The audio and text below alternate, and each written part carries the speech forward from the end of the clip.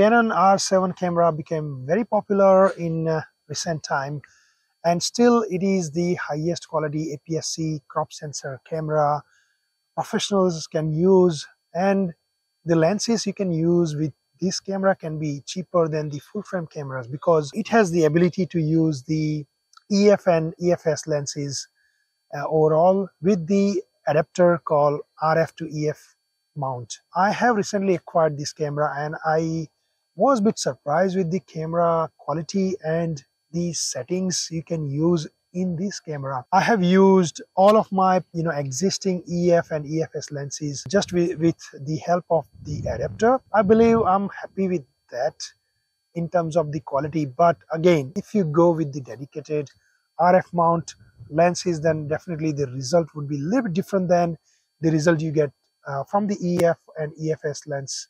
Why to waste that much money if you have good quality lens? Right now I'm recording with the Sigma 17 to 50 mm 2.8 f EFS lens, which I initially bought for my Canon 70D camera, and I was very happy with that because I use this lens with a lot of different kind of short films, photography, event, videos and all. I also have another lens called 50 mm 1.4 f. Let me show you that.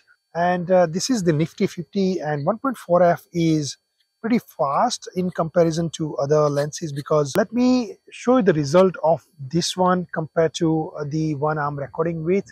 Right now it is on the 17 to 50 mm 2.8 f. As I said before, the background is blurry but not as good as this lens. So let's put it on.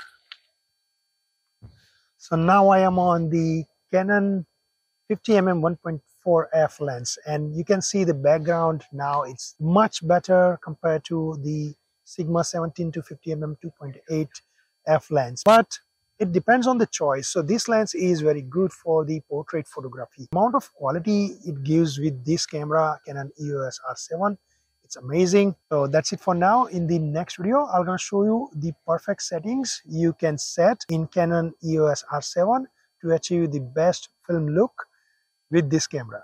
Thanks for watching, guys. See you next time. Myself Hardy. Take care. Bye bye.